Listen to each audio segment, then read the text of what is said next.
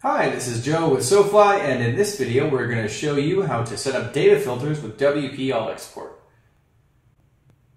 So let's say I want to export all of the products on my site that have been added in the last week, that are priced above $100, and are in the electronics category. So to do this, we'll add some filtering rules to our export. To add filtering rules, we're first going to have to create an export and then select a post type. We'll pick WooCommerce products. And then we'll go down here to add filtering options. Now each rule consists of three things: an element, a rule, and a value. The element is what we're looking for. Now since we've chosen to export WooCommerce products, we're seeing elements like regular price, sales price, stock, visibility, height, width, etc. If we change our export to posts, the elements will change.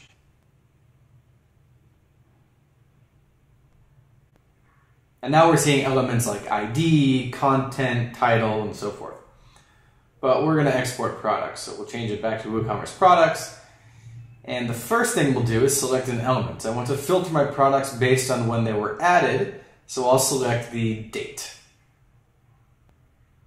Now the second part of the filter is the rule. We have a variety of operators in here, like equals, greater than, less than. I want all of the products that were added in the last week, so I'm going to choose greater than. And then we have the value. WP All Export can recognize time expressions. So since I want everything in the last week, I'll add in 1 week ago here. That's going to make sure we're only exporting posts added within the last week. A published date greater than 1 week ago. Now we're going to add our second rule. We want to limit this export of products with a price greater than $100. So we'll select regular price, greater than,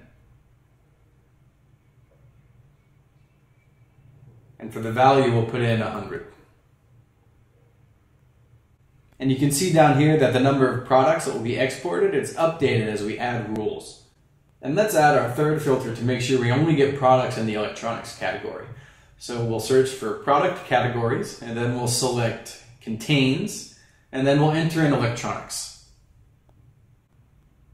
And we'll click Add Rule, and we're left with 4 products to be exported. Then we'll continue to step 2, and here in step 2 we're going to configure our export file so it has all the information that we need. We don't really care about the content or the product type, but we do want to see the product categories.